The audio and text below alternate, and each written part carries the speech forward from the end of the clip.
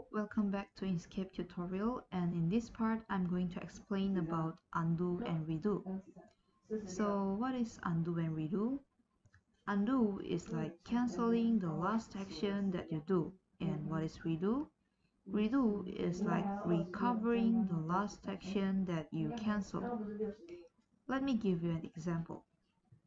For example, I want to write hello with the calligraphy tool. Let me adjust the width. And first I write H,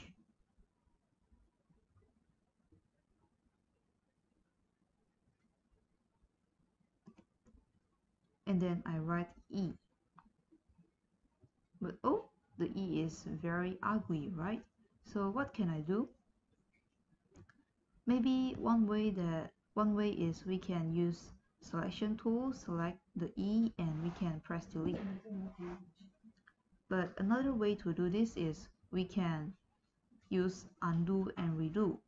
So we can cancel the last action that we do by using undo. So right click on the E and then undo, and it will disappear.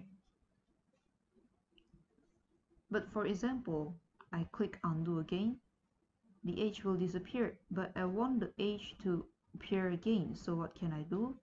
I can right click and use redo, so we can recover the last action that we do. So the H will come back like this. So for example, you draw a circle, then you draw a rectangle. The last action that you do is creating the rectangle, so if you right click and undo, the rectangle will disappear like this. So this is about undo and redo. See you on the next tutorial.